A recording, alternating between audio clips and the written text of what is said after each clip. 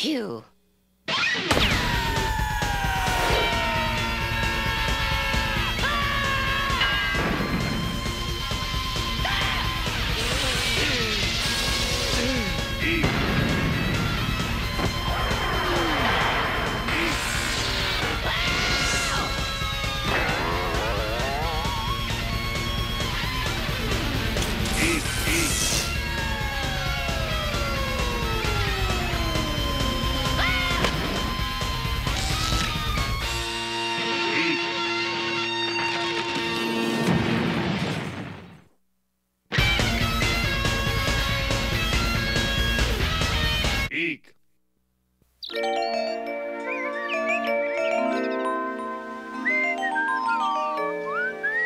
Boy, there's nothing more relaxing than a day at the old fishing hole.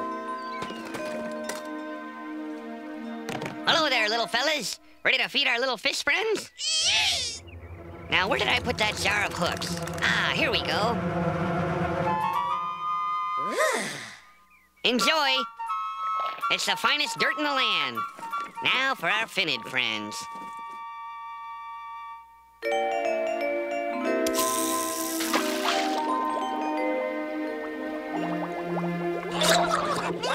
Hey, no swimming for an hour after you eat. You don't want to get a cramp. You know, it's just swell to have a peaceful place like this where you can just relax and not worry about any distractions or surprises or any crazy thing that'll disrupt the joy of just plain doing nothing.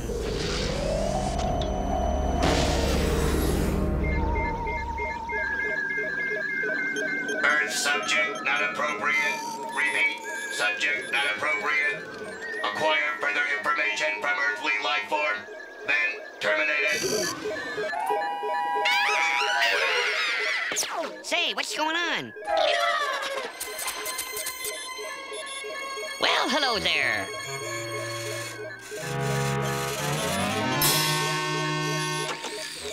Hello. Huh? Who are you? I come from the planet Zoltaria, a planet so distant, your Earth scientists have not even discovered its existence. Zoltaria is in the Cruller Galaxy over 20 million light years away. Boy, that's far. I wouldn't want to take a taxi there, that's for sure. I bet that'd be expensive. How much do you suppose that'd cost? I can see you are one of your planet's most gifted beings. I wonder if you could help me. It never hurts to help. But how could I possibly help a being from another galaxy? Well, I'm looking for something. You see, I'm on a fact-finding mission from school. If I don't write a good paper and get a good grade, my teacher will melt my brain. Gee, I can see our planets share a similar educational system. I'll be more than glad to help you, Mr. Alien. Come on. First, this is a tree. Trees are wonderful things. We love trees on our planet. They make oxygens, which we breathe. They make homes for little birds and other animals. Some trees are as old and glorious as the beginning of time itself. As an Earth poet once said, I think that I shall never see a poem as lovely as a... Tree! Tree, right. Tree! That's right, tree. You space folks sure do catch on fast. Tree! Trees are nothing to be afraid of. You see, trees are our friends. I wonder if there's something more to your planet. Something else I should be seeing. Something besides this... nature. Maybe I should show you the big city.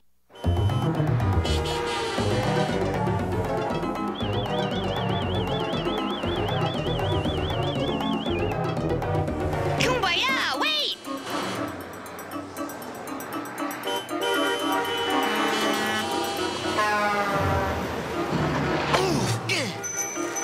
Ow!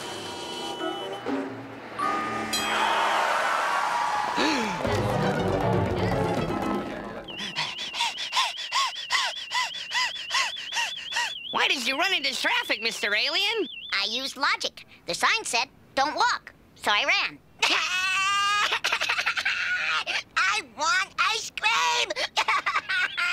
I told you no. Now stop whining. I am not whining! This repugnant, small Earth creature? What is the language she is communicating with? This high-pitched squeal. That's not a language. That's just the way some kids behave when they don't get their way. It's called whining. Stop it! Stop it! Stop it! Ice cream!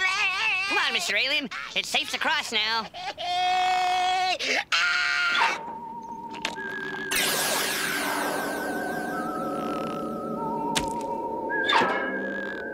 That's certainly more like it. Affirmative, parental unit. With your permission, may we please hurry home so that I may sanitize dirty dishes, paint the garage, and mow the lawn?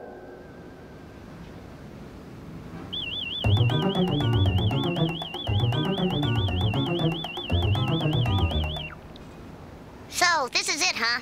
You Earthlings live in trees, or these caves of concrete slabs you call buildings. Oh, no. Some of us live in houses.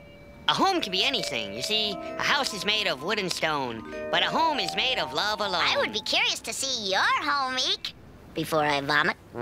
Sure, I live in a great home. Come on.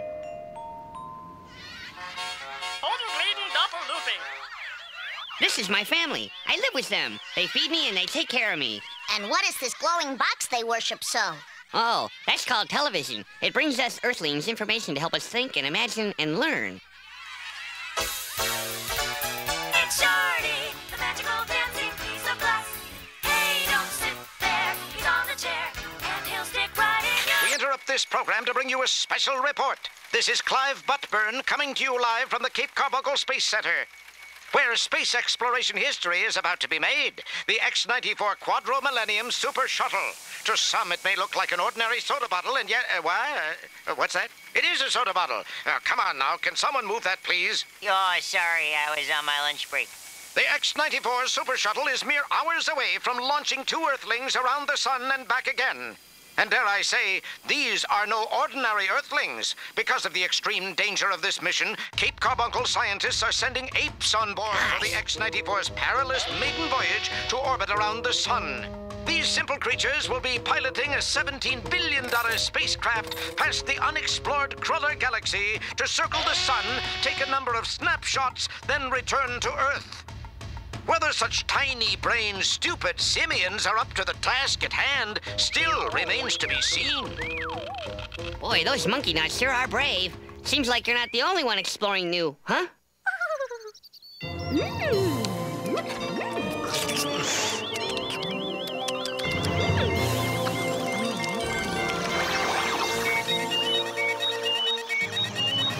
She's perfect. Yeah, that's my neighbor Annabelle. I think she's pretty special, too. Yoo-hoo! Hello, Ink! Hi, Annabelle. Ah! Who's your friend? Oh, this is my new pal from outer space. He's from the Cruller Galaxy. His name is, say, little space buddy, what exactly is your name? Well, actually on my planet, my friends just call me... Zoltar, destroyer of Earth.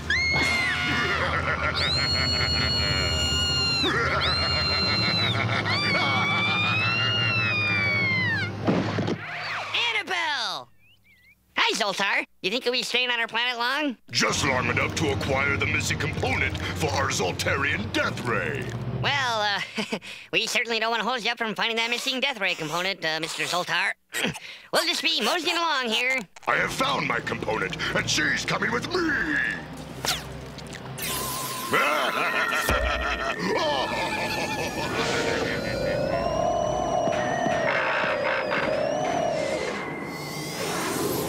Kumbaya! I just handed my girlfriend over to sinister space beings.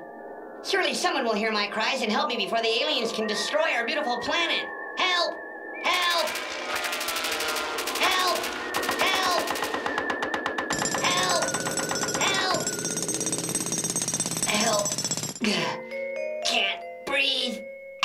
I see someone. He's coming to help me. Help! Help! Help!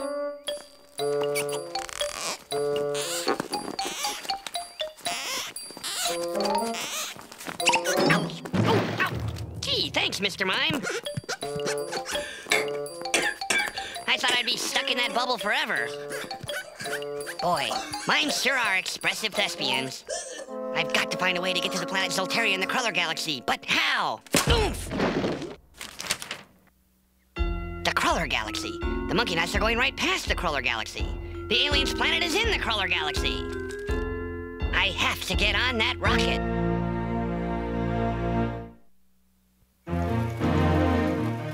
brave monkey knots are being led to the spaceship to be strapped in to begin this historical journey. Welcome aboard, gentlemen. Would you like a drink before takeoff?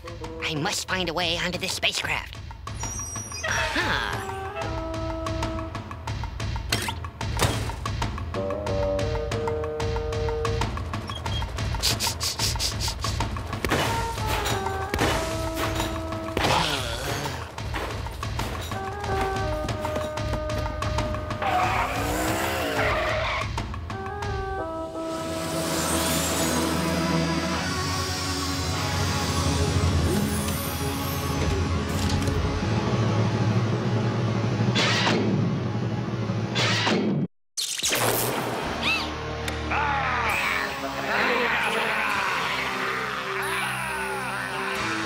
You fiends! What are you planning to do with me? Let's just say you fit a need. I will not be any space creatures. Battery! Stop her!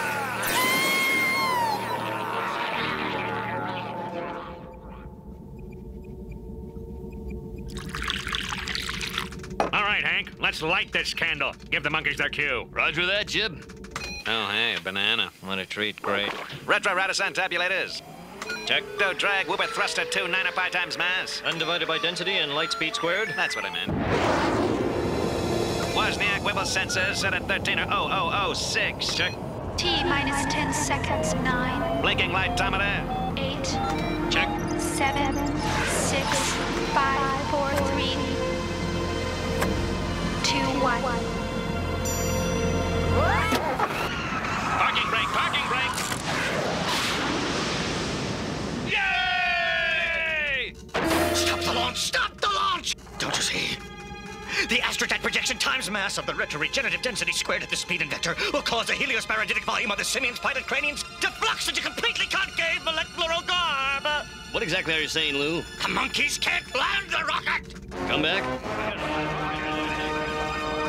At this speed of re-entry, a common simian's head will shrink, rendering him useless. After circling the sun, those monkeys are gonna come rocketing back to Earth at over 800,000 miles an hour with shrunken, useless heads, which will be scattered all over Kansas in little itty-bitty monkey pieces. A finger there, a nose there, a banana peel there.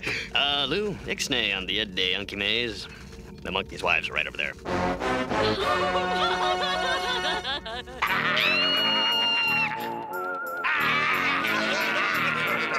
You'll be sorry when my boyfriend E gets here. They're ex-monkeys. That's all there is to it. Gone. History. Toast, not a pig meat. Checked out in the archives there. This is the X-94 to Cape Carbuncle. Come in, Cape Carbuncle.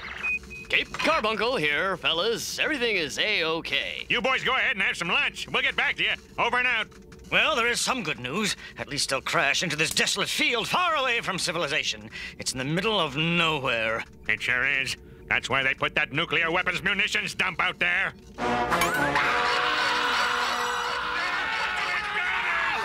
We gotta call Eddie. No! It's not that important. Yet.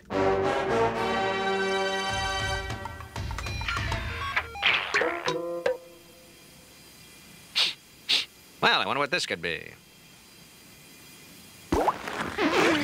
Oh, look, it's some kind of cat food.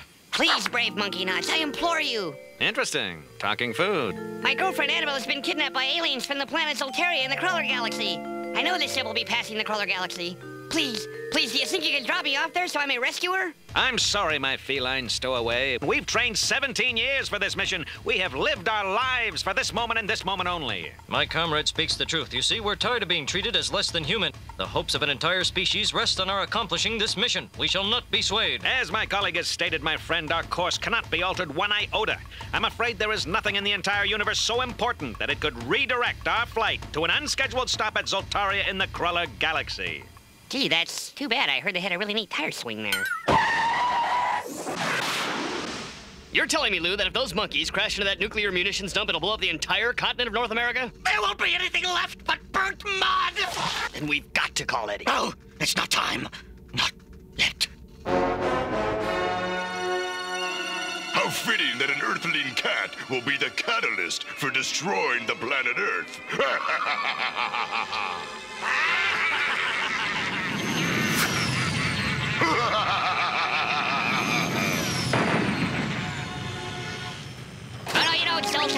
There's no way you're gonna... Ah! Bugs! I'm afraid your boyfriend is too late. Now hold on just a minute. Guards, seize him. 15 seconds to destruction of Earth. 14 seconds. Why, Zoltar? Why would you want to destroy such a great planet as Earth?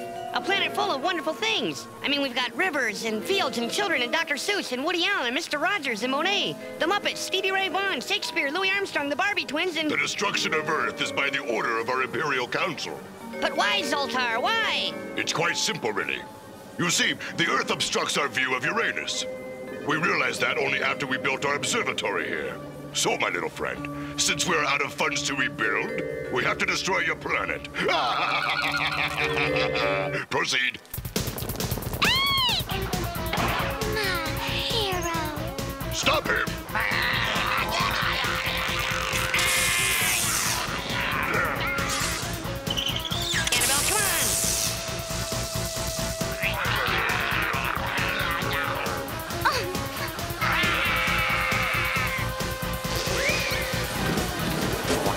10 seconds to the destruction of Earth. 9 seconds to destruction. Hey, there's no tire swing here. No time for that now, Monkey Knots. We better skedaddle. 2 seconds to destruction. 1 second to destruction. Adios, Earth. Oh, Ike, you saved the whole world. Yeah, gee, we're so lucky. Nothing can go wrong now. Uh-oh, Annabelle. The Monkey Knots' heads have shrunk. Hello? Hello, is anyone there? This is Cape Carbuncle Control. Who's this? Hello, my name's Eek. I'm a cat, and, I seem to be at the controls for now. Can someone help us? We'll get right back to you, Mr. Pussycat. There's a super shuttle rocketing towards Earth at 800,000 miles an hour, and it's being driven by a cat named Squeak. Isn't that cute? And they're headed right for the munitions dump. We gotta call Eddie Lou. We gotta! All right, it's time. Sorry to trouble you, Eddie. We've got a problem out here. We need your help.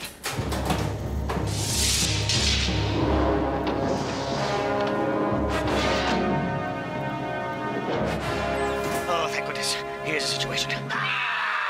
800,000 miles an hour, the simian paradox manifests itself at the intraflux of anti-concave ratio. Munitions dump full of discarded NATO radioactive post-Cold War weaponry! There's a K at the helm! Dinner reservations for 9. Should I cancel them or the world's gonna blow up? Retrostat defrostifying blinking lightometer is still active! Ah!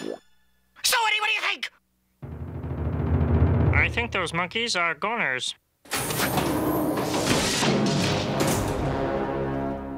Hello? Hello, Cape Carbuncle, sir? Hi there, Mr. Pussycat. Everything is going to be just fine. What the heck are we gonna do? Mommy!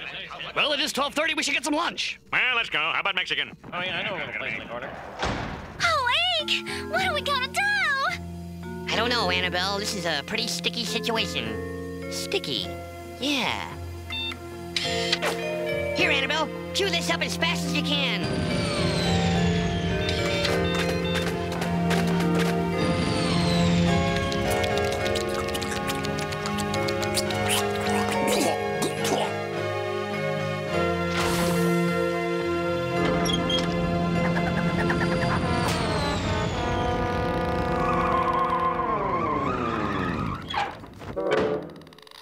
Well, I'll be a monkey's uncle. That's real funny, Biff. We made it, Ike. Ike? Ike? Well, at least the beautiful planet of Earth has been spared, and those bad aliens will never do such bad things again, and someone will be here to get me soon. I'm just sure of it. They wouldn't just allow me to sit up here on the moon in the cold darkness of space for the rest of my life, would they?